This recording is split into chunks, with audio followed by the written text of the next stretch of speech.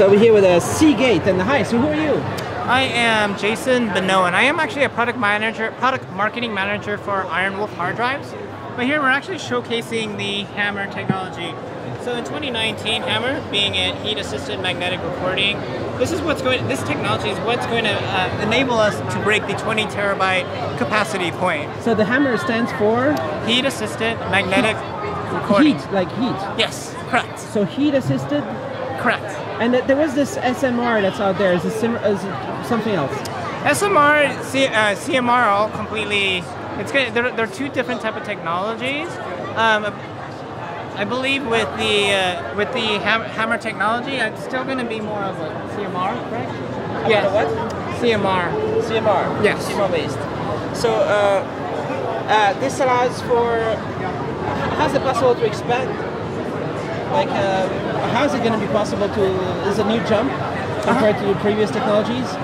Yes, definitely. Is it more platters or no? Or what is it? It's going to be a mix of plenty of things where you're going to have multiple platters, more platters as well as more actuators too as well to keep up with reading the performance, reading the drive itself on the platter. Yes. So 20 terabytes minimum by 2019. Correct. That's cool. That's amazing. Are we going to get 100 terabytes? 100 terabytes? Yeah. Yes, that'd be awesome.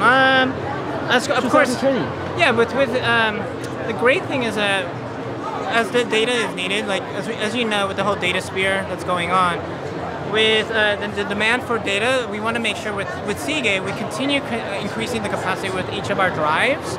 So HAMR, of course, enables us to make it go above that 20 terabyte capacity limit. So where's the Seagate headquarters? Seagate headquarters is in Cupertino, California.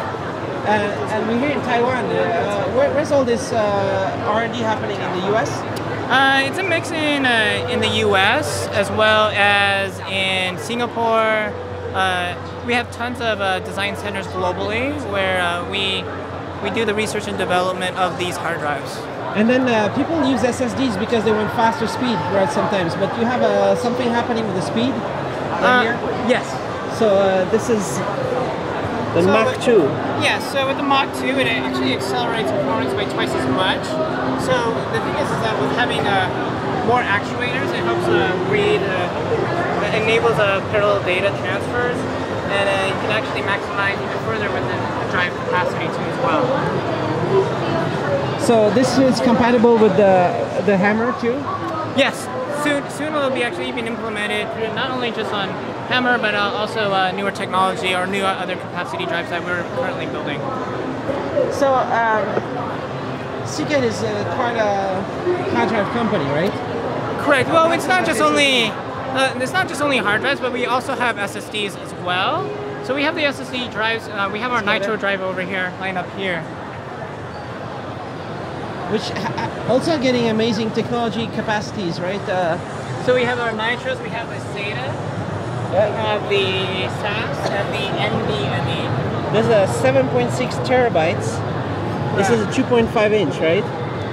Right. Small capacity. Is it using 3D layering of the flash data? So with this, I'm going to have to actually ask one of our SSD experts to come by over here and actually provide more information on it. Let's go back to the hard drives. Okay. Are you the leader in hard drives? Number one? Sure, yes. We are the leader when it comes to... Like most shipped... What are these, like 14 terabytes right here? Is this the highest capacity right now? The SSD expert. Hello, hey. How can I help you? Video about the SSD? Yeah. Yeah, just in 1 minute. This one, is this the highest capacity? Yes, we do. It's our highest capacity. It's soon to be coming out the second half of this year. And what's Exos? Exos is our brand when it comes to the enterprise line. So we have Exos and we have Nitros. Exos is our enterprise capacity drive. And then when it comes to the Nitros drives, those are our SSD brand. That's our SSD brand. So this is not the Shimple, this is not SMR, this is for... This one's specifically with 14 terabyte, I believe it's CMR, but I might have to double check with that on you. Right. What kind of price? There's no price right now? It varies, I believe. I can't really quote you on that because it just varies depending on, because it's more when we work closely with our partners. There's a bunch of 12 terabytes now. Yeah, the price per terabyte between 8 and 12, is it gonna about similar? So, no, definitely not. So the 8 terabyte and the 12 terabyte is going to be a huge increase of capacity, not only just capacity, but also there's going to be a little bit of a gap. There's going to be a price gap between the two per gigabyte. So the cheapest per gigabyte is still the 8 or the 10? I wouldn't say that. We have lower capacities. I believe we have the 2, 4, 6, 8, 10, 12, but. There's some 8. And yeah. Sorry, let me jump over here. Over here. There's a picture. Maybe you need to be in the picture there.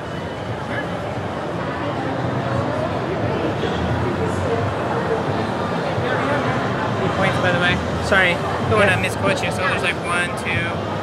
We have the 12, 8, and 10. So we have a wide range of our drives here. All right, excess. Yeah. And around here, we're checking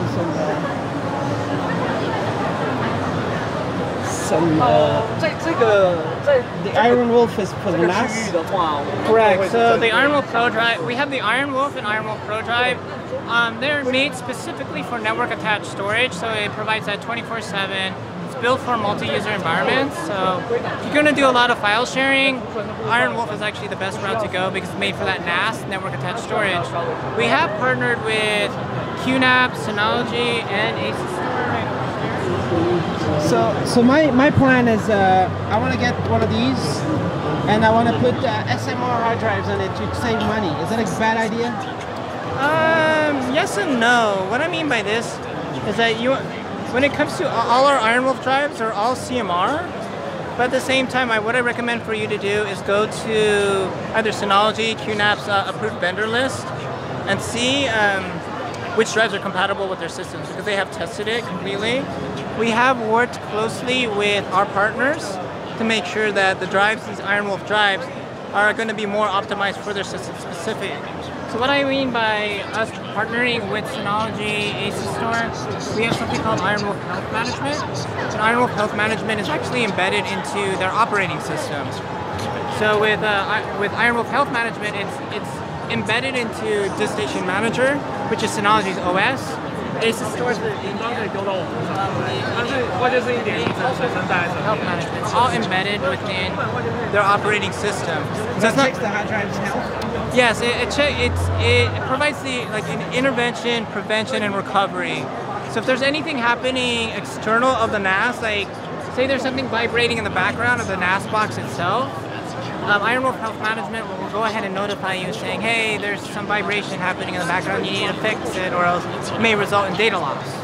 Or if the temperature rises or anything of that case, it'll give you a notification of that. But SMR technology is a Seagate only technology, right? So SMR technology, I believe SMR technology is, and don't quote me on this, I believe it's on our desktop line with the Barracuda drives. We don't have it currently any SMR technology for NAS. But I'd like to use it just for, like I'm gonna store a lot of videos, and I'm not gonna rewrite. It's just for storing a lot, but having it, backed up in 2 remote locations over the NAS, over the network. So if you're looking at the nature of a NAS, it's built to be 24/7.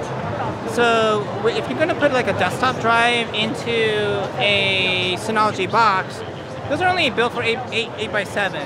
So as for an Iron Wolf drive, the firmware called Agile Array, it's tuned specifically for that 24/7 use, and also it's built for the multi-user environment that a NAS calls for. So if you're going to be accessing it remotely constantly, we definitely recommend using an Iron Wolf drive. But if I'm not going to access it very often, then it could be okay.